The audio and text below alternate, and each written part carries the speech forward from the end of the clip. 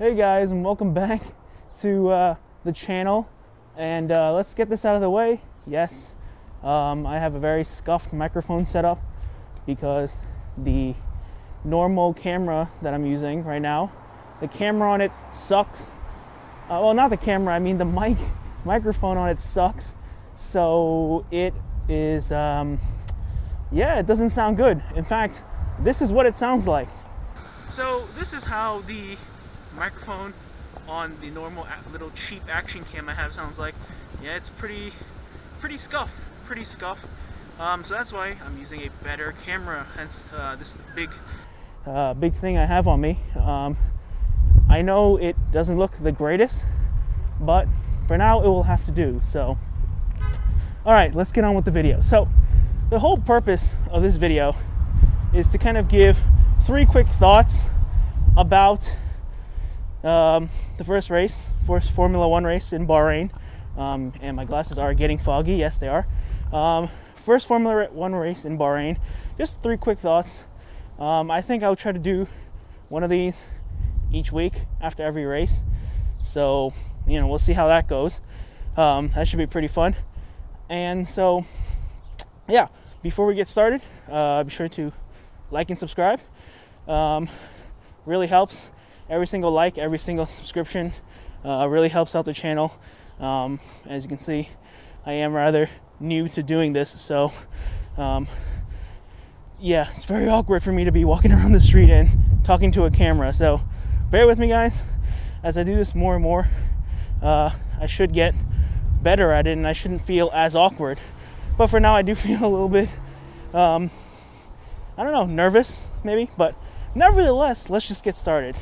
So, the first thought I have was that this was a great race, right? A very, very great race. Just all throughout the entire race, you had battles up and down the field. You know, a lot of people like to focus on Hamilton and Vettel, but I think, you know, up and down the field, right? Even with like Sainz, Alonso, and I believe Seb. Great battles up and down the field. Even the very back markers, I like watching all the battles. It really doesn't matter to me if people are first or fighting first or second or fighting for 17th. Still interesting. A fantastic race up and down the grid. I think it's very hard to deny that kind of assertion. But yeah, very fantastic, very fun race. I think that, you know, a lot of controversy around the race, the results, whether you liked or enjoyed the results or not, or you agreed with it or not, is not the point. I think the point was that it was a fantastic race, especially for me, who's still relatively new to Formula 1. My second season watching the sport. Yeah, very exciting. And I am looking forward to the next race at Imola. Now, the second observation that I have is that, well, not observation or just thoughts in general, is that, holy cow, 3 weeks until the next race, that's a long time. And again, bear with me, scuffed audio, and my glasses are fogging up pretty loud. You see here in Brooklyn, still part of New York City. A lot of people just think Manhattan's part of New York City, but Brooklyn, part of New York City. Still a lot of vehicular traffic, so bear with me on that one. Yes, bear with me on that one. And the audio, again, hopefully it comes out fine. If it doesn't, then, well, I mean, that just sucks. I'll probably find a quieter place to do it next time. But for now, this is what I have. But yeah, 3 weeks until the next race. Seems like a long time. I'm sure, you know, later in the season, they're going to, you know, week after week. But man, 3 weeks for the next race is quite a long time, in my opinion, at least, to wait for the next race. I'm very anxious, very looking forward to the next race. And finally, my third observation is that, you know, the 3 rookie drivers, Tsunoda, Schumacher, and Mazepin, I'm very intrigued on how well they're going to do. Tsunoda was excellent on Sunday. He had many overtakes. He drove very well and scored, a couple of points. I mean, that's great. I always thought AlphaTauri this season was going to be good, and well, they are pretty good. So that should be interesting to do, or something to that extent. Should be fun to watch. And then the two Haas cars, Mazepin and Schumacher, both of them, yeah, not the greatest. A lot of people are going to rag on Mazepin, and yes, he is not the greatest guy in the world. I don't think anybody is going to argue against that. I think that people are unfairly criticizing him for spinning.